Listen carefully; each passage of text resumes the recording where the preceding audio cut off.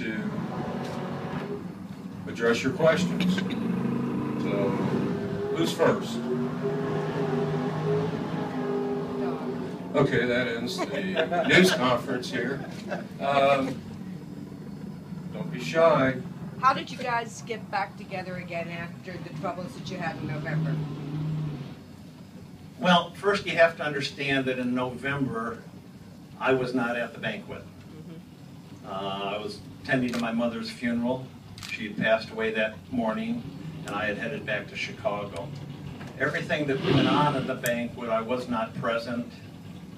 Didn't go by hearsay. I called Spencer, talked to him about some things that transpired, and just told him that bringing a soft cooler of beer into a black tie event was unacceptable, and we're going to go our separate ways. How we got back together was in June, I believe it was, when Fram Prestone announced that they were pulling out of motorsports, where they had sold those divisions to an investor out of New Zealand. I committed to this team. I committed to Spencer and all of the crew guys on the team that we would race in 2013. Always believed that it'd be no problem finding a sponsor with the way the team performed or what was going on in the sport. That didn't happen. I'm a man of my word. I committed to run that team, and that's exactly what I am doing. I am running that team, continuing to look for sponsorship, as I did all last year and during the whole off season. And because of that commitment, I felt it was the right thing to do to bring that whole team back together, even though some of those guys have gone to work over on some of the other cars in my organization. But the heart and the soul of the team are still together, and we look to go out and perform at the very highest level that we can this year. Anything to add? Can we be more specific on a question? Well, how did you approach Spencer when you decided to get back together again?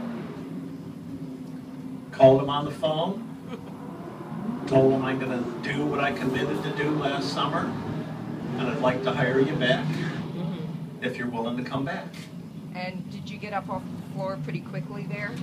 Well, guarantee you, I'm extremely excited to come back and race with Don Schumacher Racing. This is exactly where I've always wanted to be, where I've loved being for the past 2 years, coming down to the last race of the season, having a shot for the championship.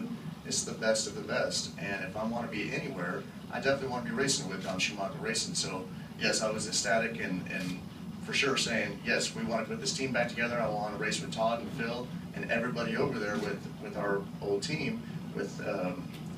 It's just been an amazing couple of years, and I'm looking forward to having a great another year here, 2013. Spencer, did you feel at any point after you guys parted ways that you had blown it, that you had thrown away, a great opportunity? Well, obviously, I look back on the situation, what happened with me at the banquet, bringing the cooler, and realized that I've done a very wrong thing. And I know now that bringing the cooler to a black tie event was definitely the not professional thing to do. And I'm correcting my mistakes. I'm trying to make myself a better person and be a very good representative for Don Schumacher Racing and everybody over with my team. And I want to be a great person, a great racer, and then hopefully one day, just like Antron, a great champion. Well, Don, Bobby? Don, you've had easier off seasons than this. Is that safe to say? That's very safe to say. I mean, the beginning of the off season started with my mother passing, and I won't go into other family issues that have transpired that I'm still dealing with.